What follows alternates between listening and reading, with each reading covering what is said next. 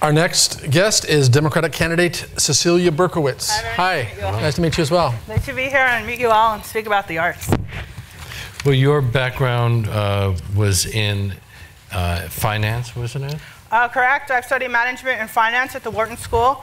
I worked many different places at Tiffany & Company, where they taught me a lot about their type of arts. You know, Tiffany designs their jewelry. They have a foundation. They support the arts. There's a lot of artistic people involved in their company, the jewelry designers and others. And we learned a lot about the history of New York City as well. So I worked at Tiffany for over 3 years, thought about staying there forever. But I decided to go back to school soon after, studied accounting in an MBA program at Rutgers, more aligned with my undergrad interests and other work and internships at Prudential and other places. After I finished graduate school, I started working downtown for a CPA firm on the Lower East Side and on Wall Street at the time. It's now just downtown by where his family is, and by the mayor's former press secretary, Stu Lozer. They're good friends.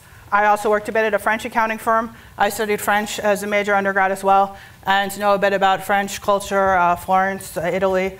So my boyfriend's from Algeria with relatives in France. So I do a lot with, international aspect of business as well. Well, we are been talking a lot about ways of financing the arts. So I guess an accountant would be somebody who might actually find ways to do that.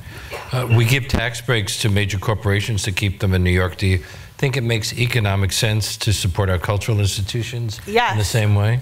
I do. I think that one of the most valuable aspects to a large city like Paris, like New York, like some of the other major cities is the arts.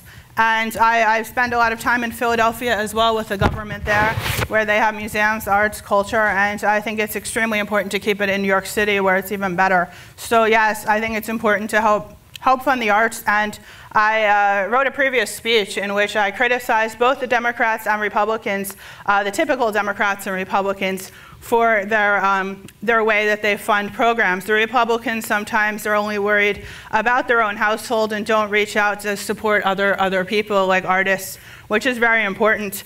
And that's why Mayor Bloomberg called himself going Democrat when he said he wanted to help out different organizations. And I know he gives a lot of funding to the arts. Now, wait. He gives a lot of personal funding to the arts. He has cut back on city funding to the arts. Yeah, his people usually tell him what to do. One of the topics here is whether the city should give 1%. I know there's a lot of budget problems right now, and I know that I read that part. Yeah, he gave a lot of personal funding to the arts and to African Americans and a lot of people, so he calls that going Democrat. Well, his people advise him on the city. I guess that's his independent aspect. I think that a lot of the Democrats in government also do something like a not very hardworking, responsible way of allocating money, and that they tax people, even an artist who maybe makes a few $100,000 a year. They might need that money. Maybe they have unpaid bills, debt, loans, educational expenses. You know artists who make a couple $100,000 a year? Well, I don't know. You must be hanging out with Jeff Koons. Sometimes a household.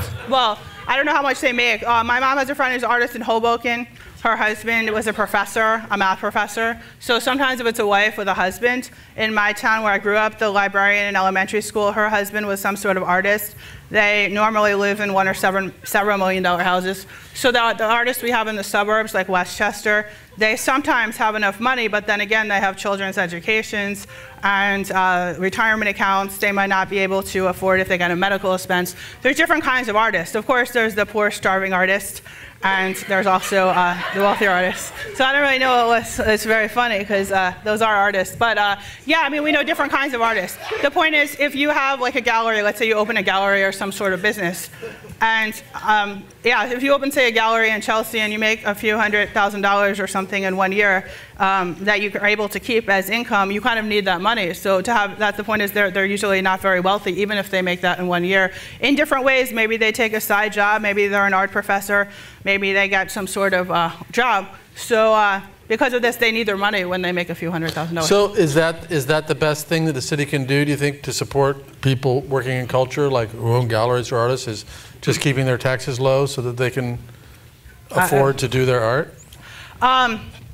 Yes, well, I think it's important to not overtax people when they start to make a living, when they still don't have enough money, and that's what my accounting professors at Rutgers in the department, when I went back as a student a few years ago, more than a few years ago, taxing people who barely have enough money. They would call them several $100,000 a year. He was calling them rich. They don't have enough money. Businesses that don't have enough money, perhaps over $1 million, they were taxing exorbitantly. And you can't afford this. I mean, most of the people sitting here, if you make one time $300,000 or $500,000, you don't want more than half of it taxed away, or a large percent. So that's a serious problem we're talking about, a one-time a job that you get, maybe that job won't exist anymore. So it's a very serious problem in this country when people are taxed when they can't afford it. That's what we're thinking, is that that's the Democrat, the Bill de Blasio system where he tries to make people poor, and my union endorsed him by not advocating pay raises, by taxing people who, I mean, it's very, very serious. If you can't afford to go to work, you have to take out loans, there's no more money for you.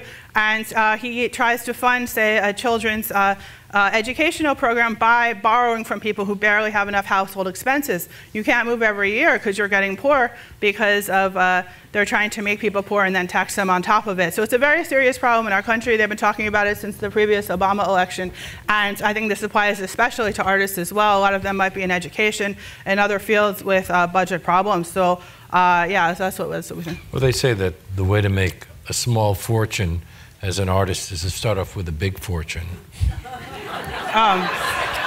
Well, I guess that's true. I didn't go into art. Well, first of all, I don't have that kind of talent. Second of all, I don't have that kind of funding.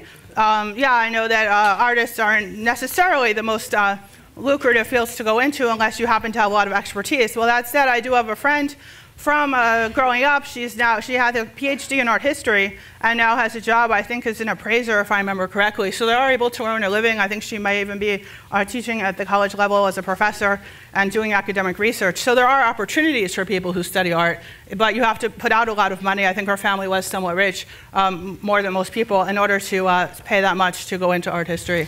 You seem to have a lot of rich friends, but... well, they're not very rich. That's the whole point. They can't afford these taxes, yeah. I'm wondering... but you're saying a new artist who maybe has a talent but doesn't have a lot of money. Right. What was your own experience as a kid becoming turned on by art, by music, by painting, by dance, by whatever? Okay, well, I did study the French horn for many years. My parents paid for lessons starting when I was in 5th grade. I tried the violin. I didn't like it, so I switched to the French horn. I played in college when it wasn't very popular in wind ensemble orchestra bands.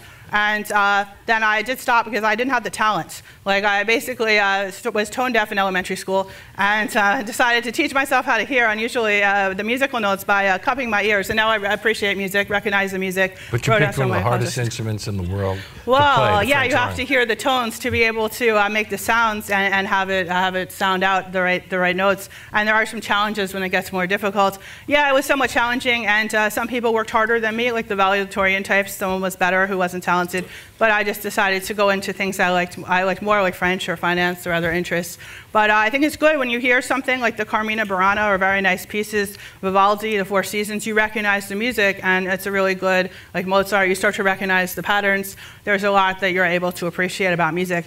And art, the same thing. I mean, I took art history. I wasn't very good at it. I went to Florence. I saw Botticelli, all the famous artists. And it's good to know things about it and be able to recognize that talent. But it's a bit expensive. I mean, not everyone can afford private lessons or to pay for a college course or go to a different country when they're at that age. So yeah, I think there should be more funding and programs there, and that's basically what I'm trying to say, is that from the accounting standpoint, it's very important to spend extra time and dedicate a few salaried employees to scrutinize the budget. And eliminate people who maybe aren't the same people who even attended tonight, might be at their job, if they are there, not doing anything, collecting salaries. When I showed up at my job at City College, the security guard said, that person over there, she's been collecting a large salary for years. And I don't know what that means, but it sounds like they probably don't deserve it.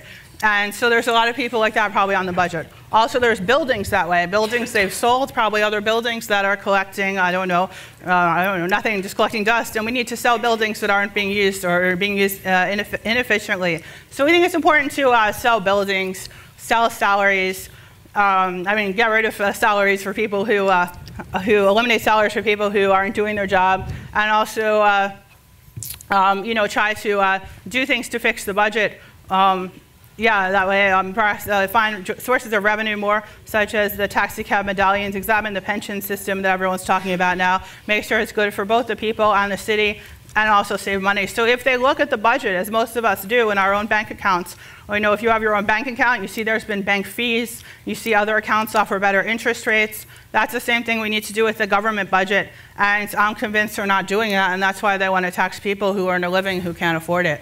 Ceceilia Berkowitz, thank you very much. All right, thank you very much. I'm glad to meet you all, and I'd be happy to speak with you afterward. Yeah, it took a bunch of time. Yeah, nice meeting you. Different kinds of artists in the city.